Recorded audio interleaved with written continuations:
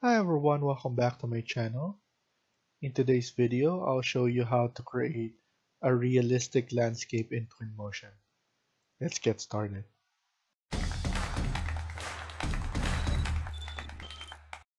So first things first, we need to download two things. We need to download Blender and we need to go to GitHub to download Blender GIS. So here, Blender is an open source free program.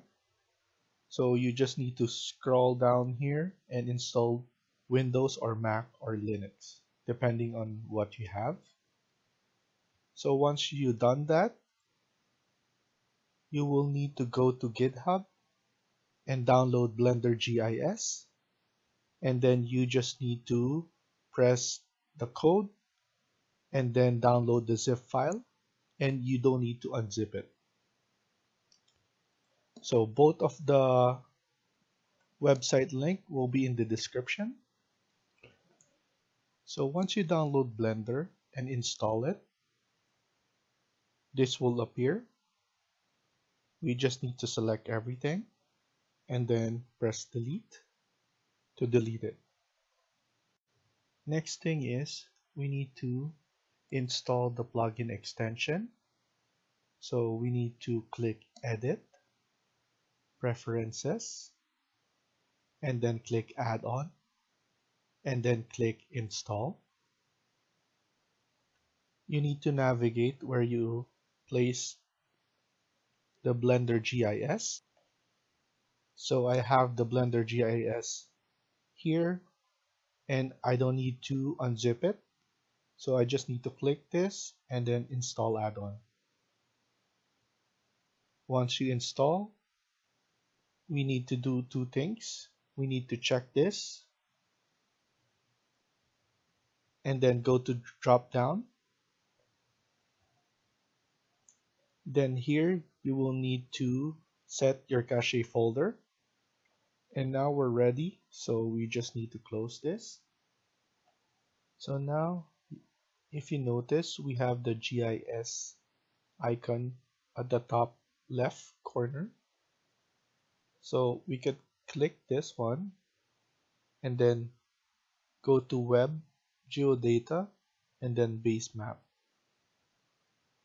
So now we're going to use Google Satellite, and then we just need to press OK here. And then press G on your keyboard. It will ask you to go to. So now we need to go back to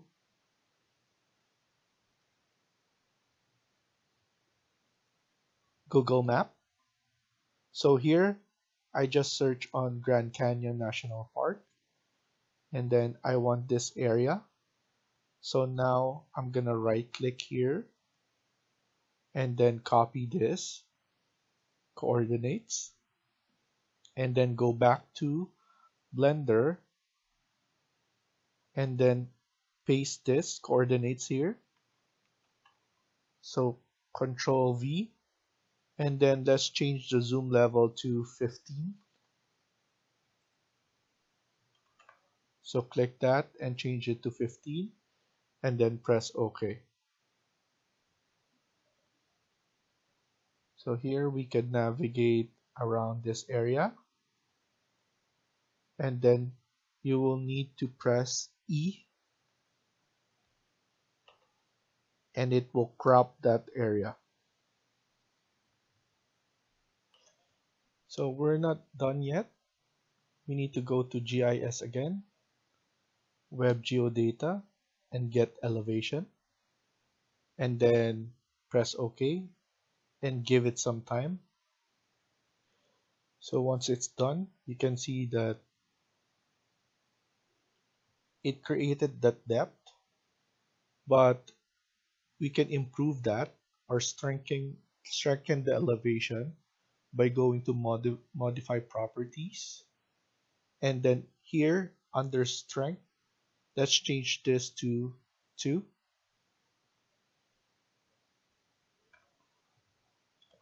and then enter. and then go to modifiers and then apply this and then apply again. So now that our file is ready, we can now go to file and then export, and then it's either FBX OBJ. So I'm gonna choose FBX and save it. So once you save it, let's go now to Twinmotion, and then we have to import the file. So Twinmotion is open, click import, and navigate to the location where you save the FBX. So here, and then I'm gonna open it and then press OK. So it's all the way up there. So what you have to do is you need to click this and then look for the gizmo, and then there it is.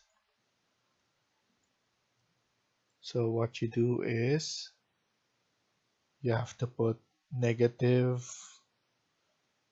let's say 2500.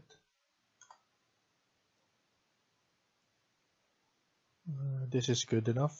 So negative 2500, and you just need to go at the top. So I'm not gonna bore you with that. So now I'm at the top, and as you can see, I'm looking at the aerial view of this terrain. So what you need to do next is to change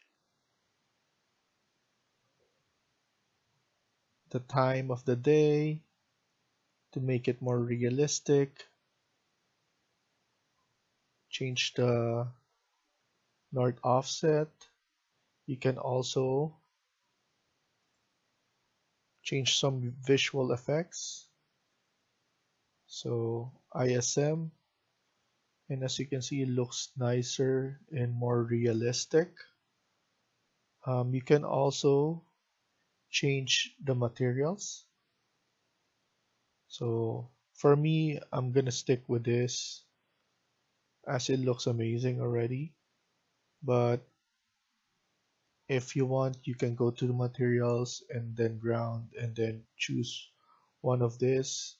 So for example, the forest, change the scale afterwards, and then you can even put snow, something like that. So I'm gonna undo that and then just stick with this. Thank you for watching and hope you liked the video. Please hit like and subscribe. Feel free to comment down below.